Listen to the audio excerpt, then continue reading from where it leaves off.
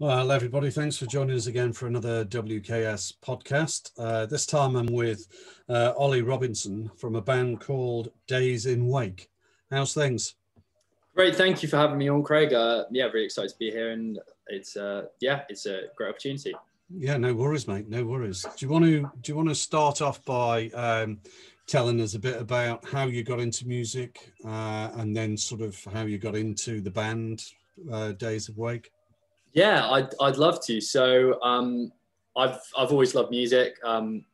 Since when I was a kid, my dream job was to basically just be Slash from Guns N' Roses. My dad used to play so much classic rock on the repeat all the time, every day, and I just got so into it. And over time, I started to learn. I learned piano from a young age, and I got really quite into writing just like little bits and bobs. Fast forward a few years to when I was in school, I was writing songs. I decided, one day I've just got all my money together and thought I'm going to go to a studio. I'm going to go record a record and make my debut, so to speak. So I went to a local studio and I recorded 4 of my songs that I'd written. And unfortunately, the studio, they kind of knew that I was really quite young and quite inexperienced. They just kind of rushed me threw me out the other end with a project that I really wasn't happy with, and had used up the majority of my funds when I was a kid. I think it cost £400 or something, which was, for someone who's 15, that's quite a bit of money. And I was really unhappy with the final product. I thought that it was going to be, I thought it was going to turn out sounding like all the great records that I listened to, that my dad was showing when I was a kid. And but I sort of picked myself up and I thought, oh, do you know what? I don't think that shouldn't have happened to me. Shouldn't have to happen to anyone else, really. So I decided, well, I'm just going to learn how to do it myself, so that when I next do a record, I can do a better job and do it exactly how I want. So I started to learn production, and very quickly got into working a lot with other artists, and started to realize that I really enjoyed session writing, essentially writing with other artists, writing arrangements for artist songs.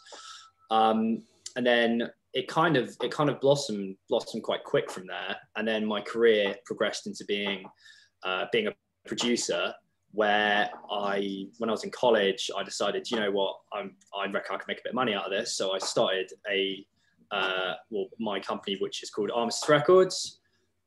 Started recording a lot of my friends and local artists, which then blossomed further to the point that I then went and spent a year working at Abbey Road Studios Institute, which is their internship division. Got accepted onto that, and everything kind of went uphill from there, to the point where I'm now opening I've opened 2 commercial studios. So I opened Apex Studios in Portsmouth, which was just before the first lockdown, which unfortunately we had to kill because COVID killed us, and it just wasn't worth it. But that went on for about 8 months, and that was quite successful. But I'm now at the Angel Inn in Southampton, which is where we've opened as far as we're aware, the UK's first commercial recording studio in a pub. Okay. which is a new direction, which we're really excited about. And when it comes to Days in Wake is a band that I formed over the course of the Apex Studios and Angel Inn period of my career, where I used to work with a band called the Dusty Trims, who were quite big on the Southampton circuit. And we were recording them, and then unfortunately they broke up.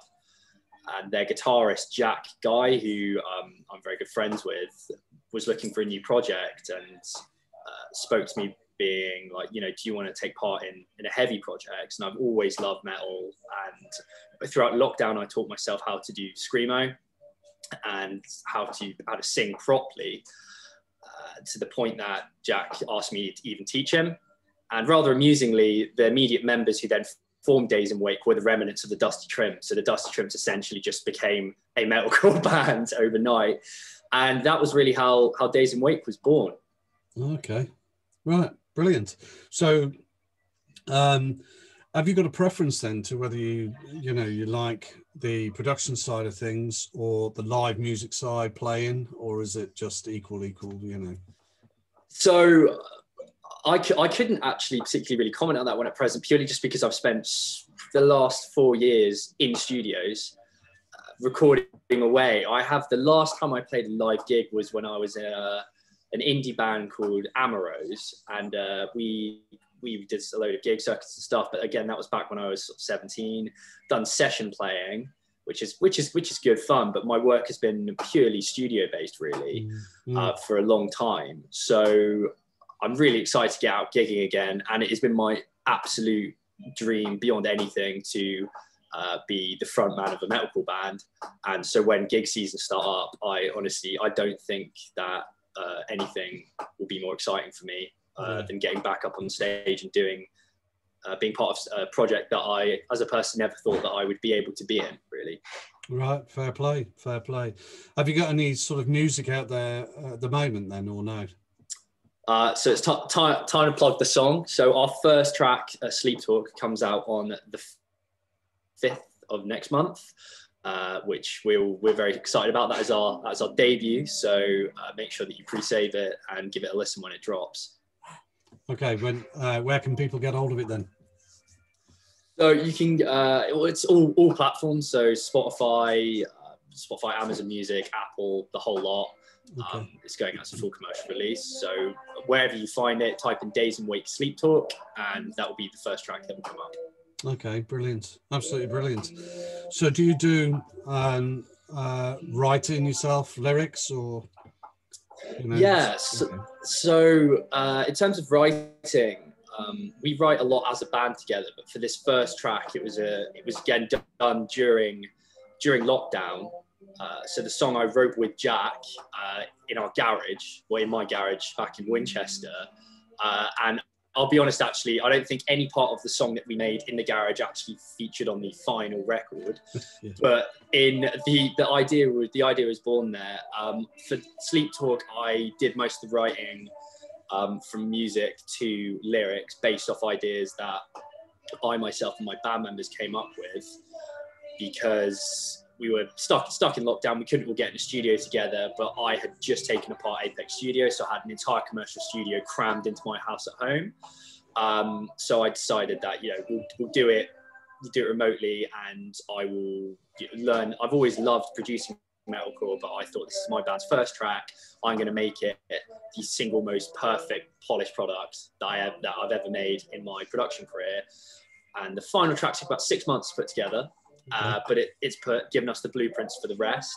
And overall, the majority of this song was a lot of my writing, from lyrics as well and vocal melodies. But we've got some new tracks in the works which have been written by the other band members, and we're really excited to get them out as well. Brilliant. So you say your studio now is in a pub, is that right?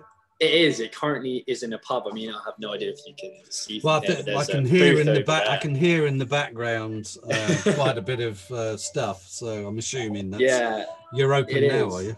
Yeah, we literally are open now. We're obviously it's during COVID, so no one's allowed inside. We've got our outside area is open, which is already starting to fill up with customers. Currently, the studio has been just built in the middle of the pub floor, so we're down in the second sort of seating level.